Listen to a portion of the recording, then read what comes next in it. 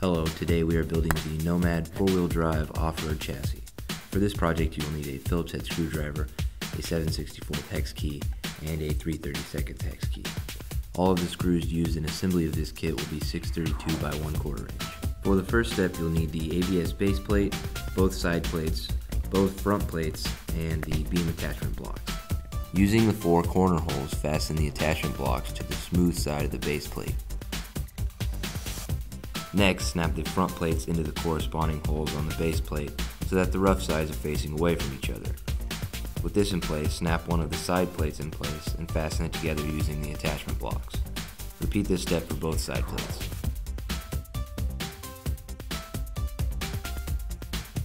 For the second step, you'll need 3 pieces of 4.5 inch channel and 6 90-degree dual side mounts.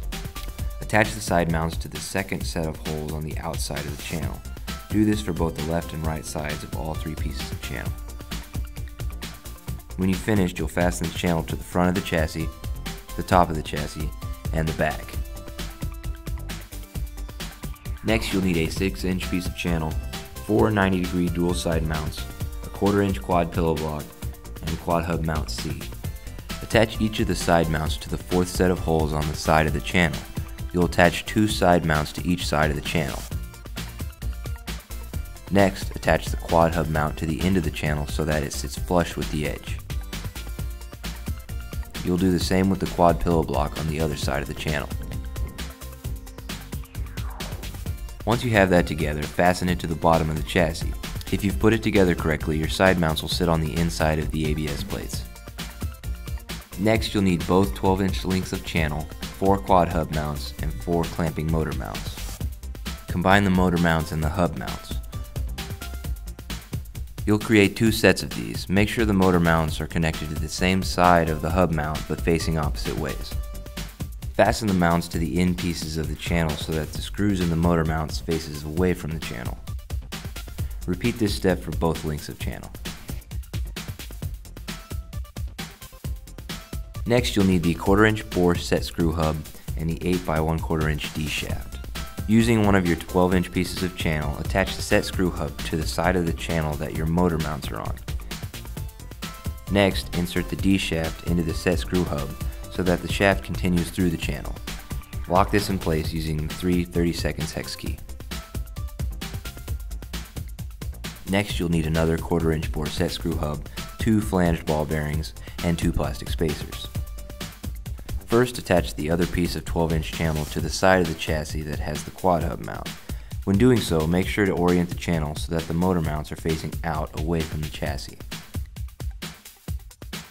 Next, slide the ball bearing down the D shaft and snap it into the hole in the channel. After the ball bearing, slide a plastic spacer down the shaft, and then slide the shafting through the quad hub mount attached to the chassis and then through to the other side. Use a second ball bearing on the other side. In order to get this bearing firmly in place, you might have to loosen the 4 screws holding the channel in place. Once you have the bearing in, retighten the screws, then slide the plastic spacer and the final set screw hub. Tighten this in place using your 3/32 hex key.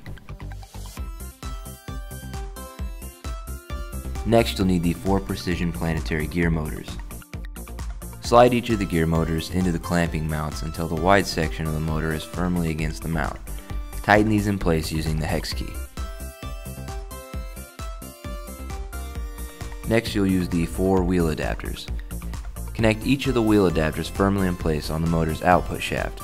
Make sure to align the set screws with the flat part of the output shaft.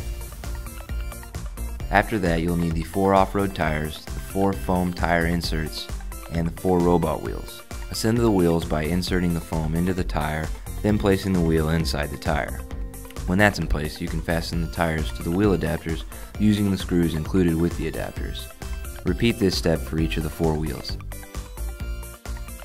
Next, you'll use the 2 ABS plastic doors. The chassis doors attach simply by sliding them into the set notches on top of the body. This kit also includes end caps for the motors that can be placed on once they are wired. Your Nomad should now be ready to use. If you have any questions about this video, feel free to leave a comment or contact us at ServoCity.com. Thank you for watching.